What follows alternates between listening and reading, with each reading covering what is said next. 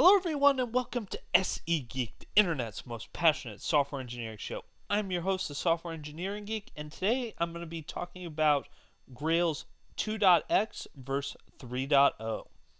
So this is just going to be a quick video talking about the different versions and where you should start.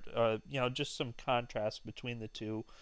Um, so the current version that just came out is 3.0, but in my opinion, I wouldn't jump on this because it's really new and it was kind of just forced out really quickly, mainly due to Pivotal stopping the funding from Groovy and Grails, and basically having the communities now move off onto off onto foundations and alternate means of sponsorship. Uh, both of the communities, which I've stated in a previous video, like, is Groovy dead? No, duh. That they're not going anywhere. They're open source. They have people behind them. So they will continue on. We don't know all the specifics yet on the Grails community, but it will continue on. But because of this, Grails 3 was pushed out a lot quicker than I think it was originally intended.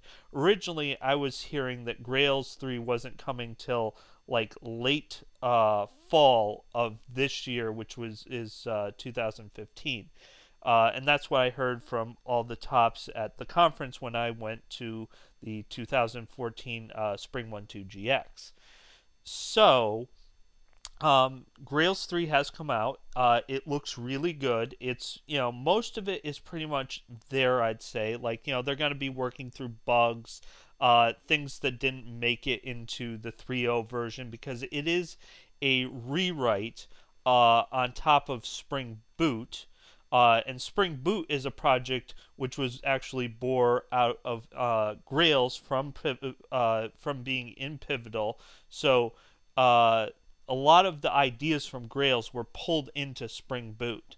So what this means from Grails 3 is there's a lot of features that they won't have to maintain anymore because they'll be maintained under Spring Boot.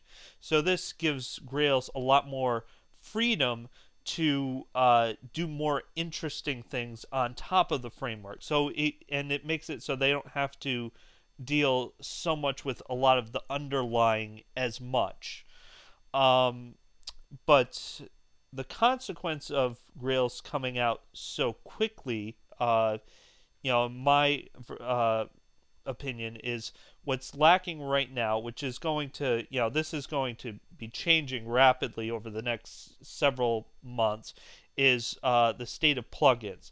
Most of the plugins haven't been migrated from 2X to 3.0. So this is, going to be part of the community, just kicking things into gear and getting, these plugins migrated over. Some of these plugins will never get migrated over, just because of the nature of the, community-based project. Is some of the plugins here were put up as just, things of their time, and they might not be valid anymore. Some of them, the maintainer may not be maintaining it anymore. That's one of the things you get with, like, open source projects like this. Now, the main plugins should be, ported over. I know that the Spring Security plugins, Bert will be porting those over. As to timeline, unknown.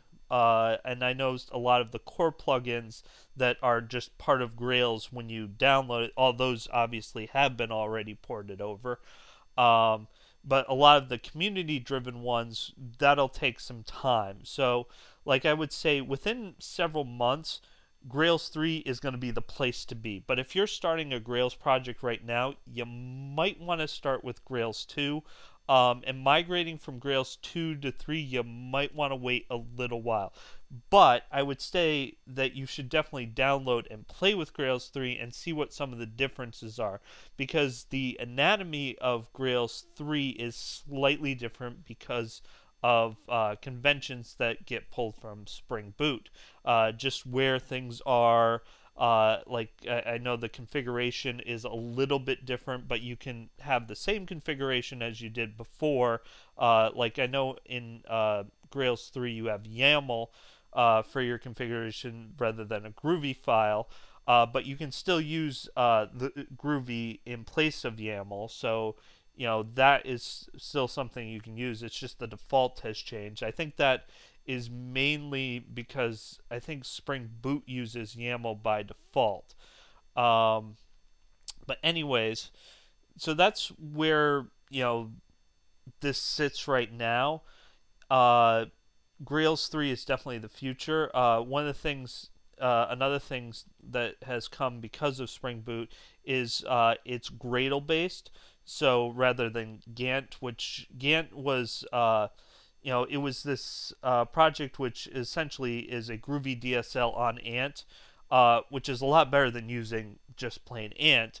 But it's not it's at this point it's not as maintained. There isn't as much of a community or as much documentation as Gradle, which has just exploded in many communities and is become like the default build tool for a lot of different projects. So that's one thing that Grails 3 brings to the table is Gradle, and the fact that Spring Boot, since it's a lot lighter weight than what Grails was, a lot of things are just compilation time, and just getting it up and running is a lot quicker than it was in the 2X line. So those are some of the things that are coming, and that's why I say it's the future, it's where things are going, but it might not be the best place to start with, especially if you're starting with Grails right at this moment. In a few months, this video will become completely obsolete, but that is the way it is. So take that for what it's worth, and happy Grails.